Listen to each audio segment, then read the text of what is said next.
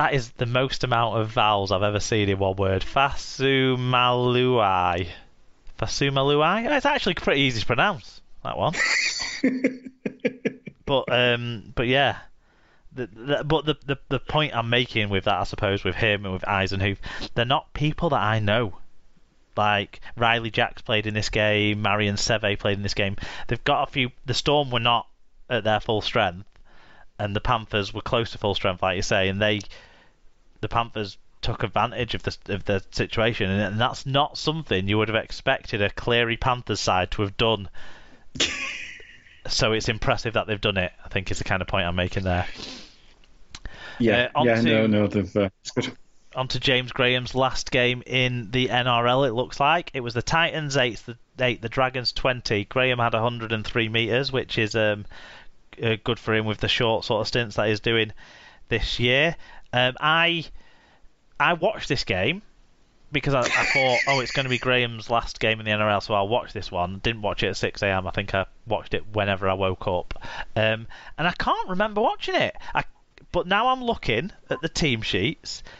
I can remember it. I can remember Corey Thompson played for the Titans, got injured early on, and for some reason passed his head test but didn't come back on. And the biggest problem, I think, at the moment that Justin Holbrook... Well, no, he's got a lot of problems. Goal line defence, general joining up of play, not making unforced errors. But one of the real problems he's got in this squad is Tyrone Peachey. Tyrone Peachey's played Origin in recent seasons. Everyone talks about his utility value and that sort of stuff, but I just don't see what he's bringing to this side at the moment. I really don't.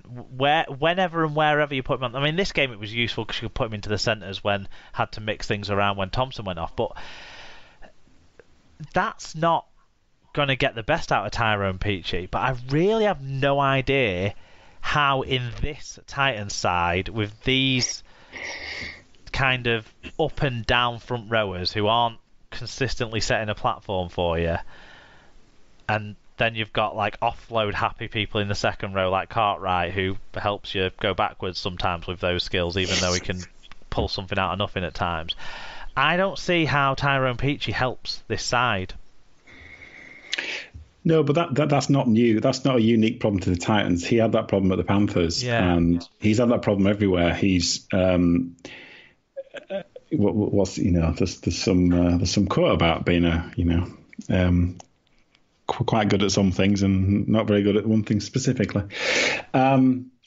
He's not what you want in any of those positions as a first choice. So he might be second choice in a lot of those positions, but that, in many ways, that's the waste of cap space. I think that's what I mean. Yeah.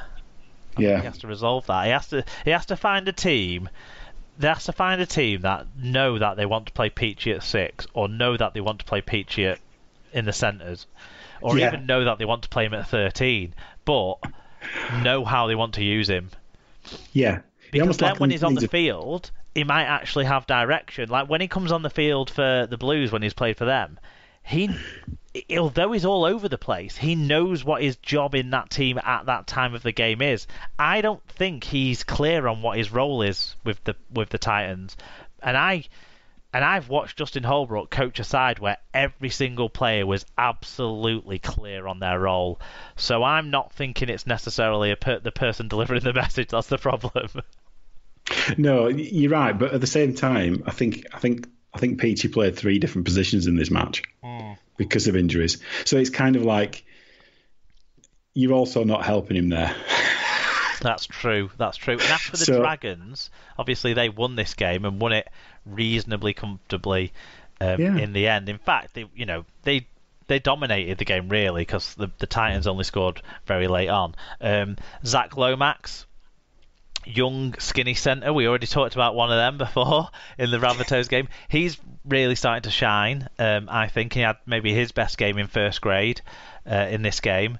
I also think that Adam Clune was far better in this game than I've seen him be for the Dragons before. I'm not sure if something about having Norman next to him and Dufty at the back gives him more of a chance to feel relaxed, that he's not expected to be the main kind of creator, and so he can actually be more creative because there's less pressure on him to create in a strange way. Yeah, I mean, because to be fair, I didn't see a lot from Norman in this one, to be frank. No. For me, the key thing with the Dragons is keep the same team in the same positions, and it does wonders for you. Duffy at fullback. I also think a key thing with them is like finding some way to make Pereira and Ravalawa actually keep hold of the ball more often, because they are creating lots of opportunities for those two wingers, and those two wingers score some spectacular tries, but at the same time they bomb some sitters. They don't have the best hands between them, it has to be said. But yeah, a settled lineup is the right, and you know the Dragons chopping and changing isn't a new thing. You know, they've done it for ages, and I know it's difficult when you're playing you know somebody you're paying £1 million and he's basically your interchange hooker. But if that's the right place for him, then that's where he should be playing, and he shouldn't be playing at 7. So, you know, there's absolutely nothing wrong. He's winning them games, so isn't that what you're paying them the big dollars for? Yeah, win. Just win, basically. Just win, baby. Just win, yeah. Well, we'll get to the Raiders later on, but that's a different Raiders who need to just win, baby. But anyway, into the last... I don't know. I can't remember. I didn't watch. This game was hold on. The middle game on Saturday. West Tigers 36, Cowboys 20. Carsten got in touch on this one, Al. He did, and he said, "We're shit. Giving away 34 points in one half isn't good enough for that squad. Optional defence needs a really good attack to win games, and that's something we're missing too.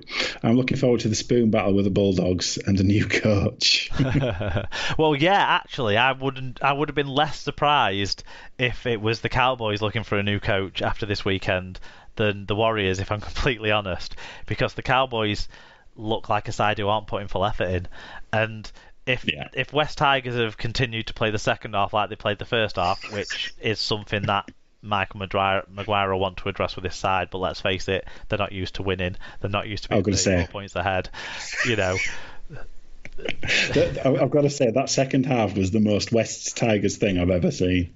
You're 34-0 up, and at the end you're hanging on. It's absolutely bizarre. But anyway, that's the Tigers' fear. Wasn't quite hanging on, but at least there was an element of excitement in it. And you know, Kyle Felt had some nice moments in there as well. Probably one player who doesn't need to feel like he's let his coach down in that Cowboys side.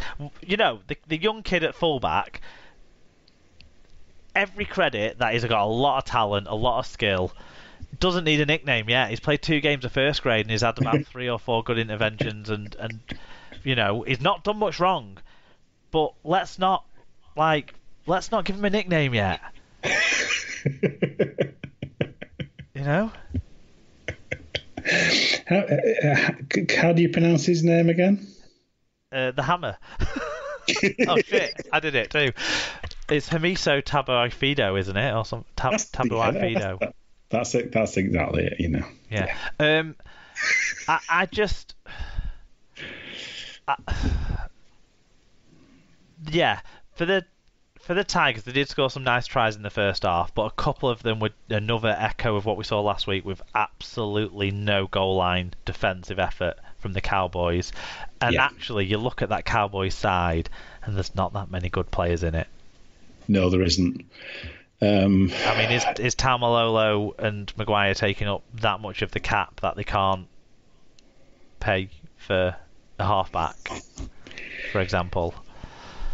Well, the trouble is probably they've got Morgan sat on the sideline, haven't they? He's due back in a few weeks, but I don't think they've been particularly delighted with him kind of post winning the comp. You know, he's kind of been a bit in and out.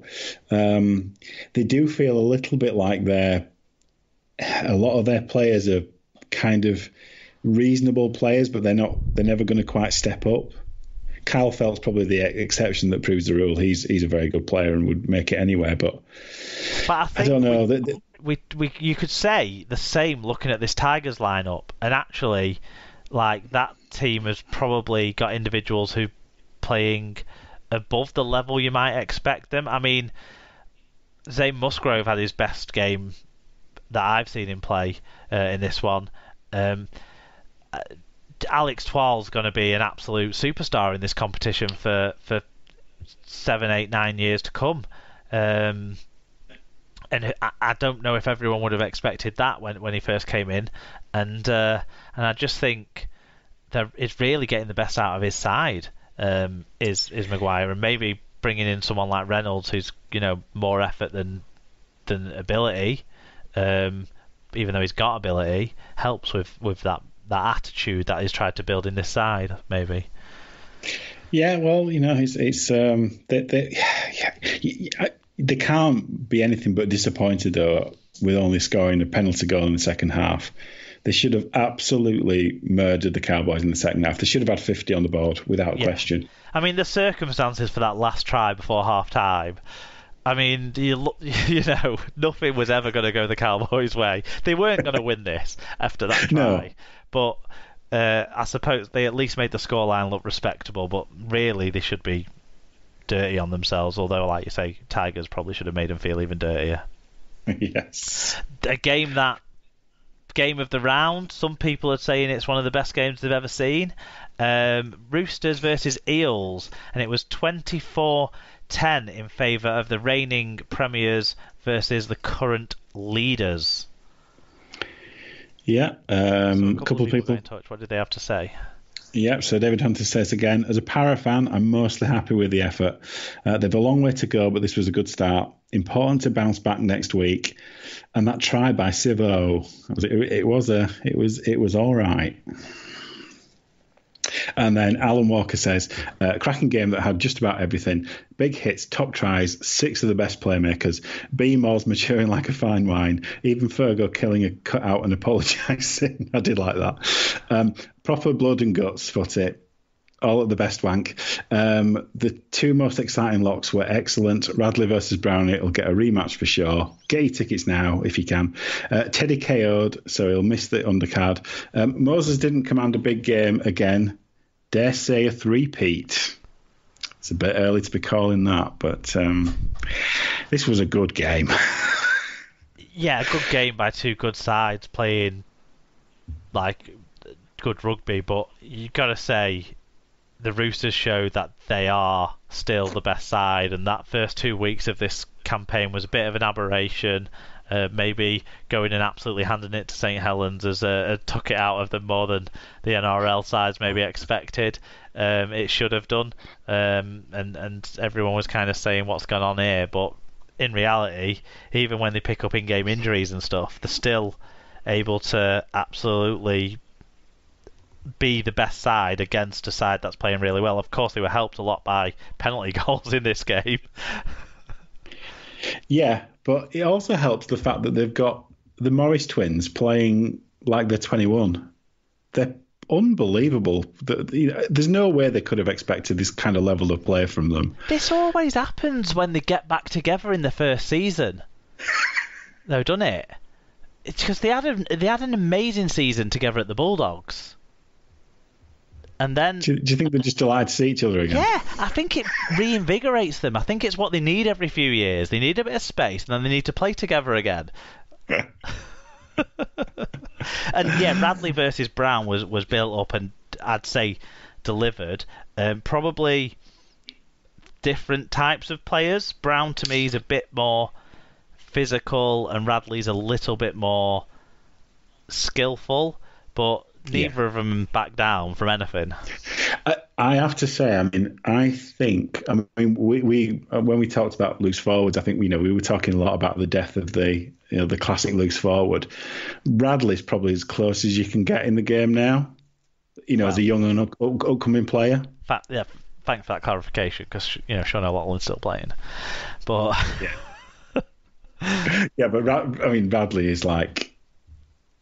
The potential of that guy is off the charts. And apparently qualifies for England.